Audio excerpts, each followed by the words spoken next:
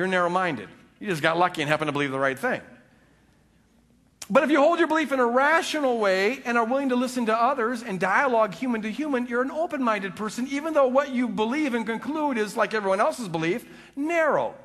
I know that believing that Jesus Christ is the Son of God is a narrow belief. I'm ruling out Muhammad and Lao Tzu and Buddha and all the rest. I appreciate the writings for sure, but I don't think that they're the Savior of the world. I have a narrow belief, but I can tell you why I believe that. And I'm willing to listen to objections. It's been a good part of my life doing that, in fact. And if you want to know why I believe it, you might want to check out the book, Jesus, Lord, or Legend. There's my advertisement for the day. But I'm going to talk about it. See, I think I'm open-minded, even though my belief, like your beliefs, are narrow. What makes you broad-minded or narrow-minded is not what you believe, because that's always going to be narrow, but why you believe it and how you believe it. And according to the New Testament, which I have every reason to believe, Jesus is not just one of the many wise people in history, not a spiritual guru, not merely a prophet, not an archangel sent down from heaven, not one of the ascended masters or anything of the sort.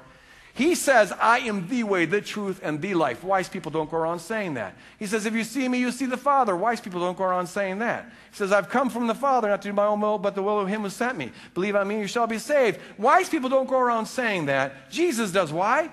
Because he's telling the truth. He is God's presence here on earth, God's forgiveness here on earth. So Jesus, I argue, is the narrow door. There are not many ways, there's only one way. Now, having said that, point number 2. Jesus is also called the light of the world. He says, I am the light of the world. Jesus, the man, incarnated that light. But the light of God shines wherever people are willing to receive the light. In fact, John the Baptist said, when he was introducing Jesus into the world in verse 9, it says, the true light that gives light to everyone, he's referring to Jesus Christ here, was coming into the world. The light that gives light to everyone. Whatever light people have, wherever darkness is being dispelled, wherever people are getting any kind of inkling about who God really is and who they really are and what God's up to in history, however they're getting it, that is Jesus Christ. The light is shining all over the place. He's the Word of God that speaks all over the place. Insofar as anyone has any light, that is Jesus Christ. The same Jesus who said, no one goes to the Father except through me. Now, point number 3, we need to lock it in. That God wants all to be saved. The passage that I quoted a little bit ago, 2 Peter chapter 3, says, the Lord is patient with you, not wanting anyone to perish, but everyone to come to repentance, to turn from the self-centered way of living to a God-centered way of living. God's dream is for every human being ever born throughout history to be part of that great feast that will go on forever and ever and ever. That's God's dream. Never has there been born a human being who wasn't part of that dream. God is a God of perfect love and therefore has a perfect love for every single being that he creates. God's hope and dream is for them to be in the kingdom. That's why they were born. Paul one time was having a discussion and he talks about how God divided up the nations and set their times and durations and their spans and things of that sort. And then he says this, God did this, namely working through the nations, so that they, all the peoples of the world, would seek him and perhaps reach out for him and find him, though he is not far from any of us. For in him we live and move and have our being. Kings and military leaders fight and they determine the times and the seasons and the durations of kingdoms, yes. But God is involved in all of that. Yes, even the messiness of wars and establishing of the nations. But God's goal is very different from the goal of the kings and the military soldiers. God's goal is to structure things so that people will develop a hunger for him and reach out to him and perhaps, insofar as their culture will allow them, even find him. At all times, in all places, in all situations, through all events, God is at work. He's omnipresent. He's everywhere. And he's working to soften people's hearts, to receive whatever light they have, to turn from their own way of living, and as much as possible to turn to a God-centered way of living, to surrender to him. At all times, he's working to receive, to get people to receive him and enter into the kingdom. God's dream is for every person to be part of that kingdom. Some of the passages in the Bible that talk about God's dream of having everybody in are so beautiful, they're actually troubling to most of our theologies. For example, 1 Corinthians 15 says, "For as in Adam all die," listen to this, "so in Christ all will be made alive."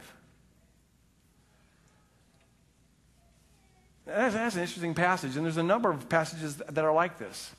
Now, I have to remember, we always got to read Scripture in balance. You have all these strong warnings about Gehenna, about hell, about judgment, about being lost. Okay? At the same time, this passage is strongly expressing God's heart and God's dream for humanity.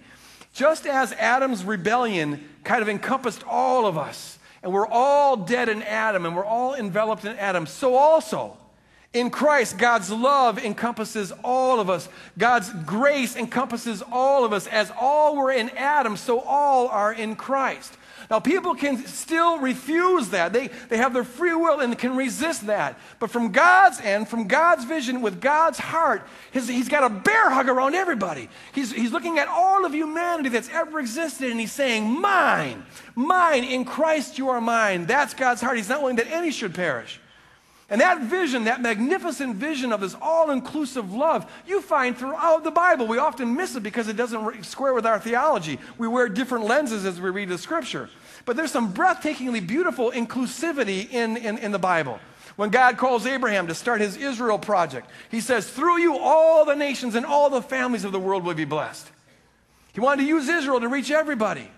And you find that throughout the Bible. He's always saying, there's coming a day when all the nations will gather around Zion and worship me and will lay down their arms and be at peace and be reconciled to me.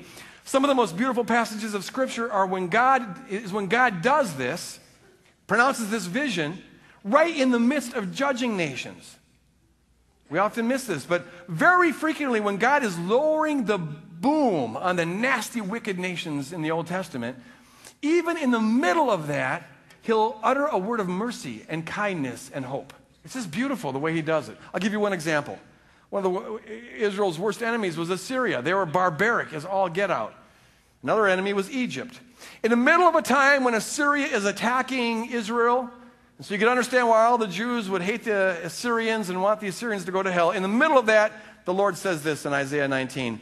The Lord will strike Egypt with a plague. And here's where all the suffering Israelites want to go, yay!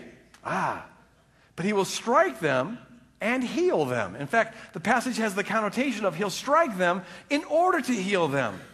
For a God of love expressed on Calvary, striking is never the last word. It's never an end in and of itself. He strikes in order to heal.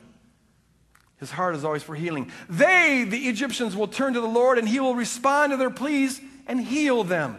In that day, there will be a highway from Egypt to Assyria. The Assyrians will go to Egypt, and the Egyptians will go to Assyria, no longer to make war, but because they consider themselves neighbors. In fact, he says the Assyrians will go to Egypt, and the Egyptians to Assyria. The Egyptians and Assyrians will worship together.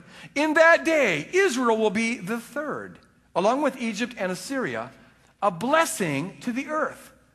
These are the nasty, nasty enemies of God and enemies of Israel, but here God is pronouncing this beautiful bear hug vision of around Egypt and Assyria. The Lord Almighty will bless them, saying, "Blessed be Egypt, my people, Assyria, my artwork, my handiwork, and Israel, my inheritance." What a beautiful, magnificent vision. This is the dream of God. Far from being stingy and scanty in a few, it's all-encompassing. He's giving a bear hug around everyone, even those who are the worst enemies. And what a hope it should give us. Because the promise is really saying there's coming a day, folks, when America and Iran are going to sit down together, and they're going to have a feast together, and they're going to party together, and they're going to love God together. And there's coming a time, praise God, when Israel and Palestine, they're going to sit down together, they're going to dance together, they're going to love God together. And the Bosnian and the Serbs, and Russia and Georgia, and all the conflict will cease, and the world will be as God wanted the world to be. And there's this bear hug around all the nations. The former enemies of God are going to be friends of God and friends of one another. It's a beautiful, breathtaking vision. Not a little one, it's a wide vision, all-encompassing vision, which then leads to the fourth consideration. As we're thinking about this issue, Many in the Bible, we've got to take this seriously, many in the Bible end up in the kingdom who don't consciously know Jesus.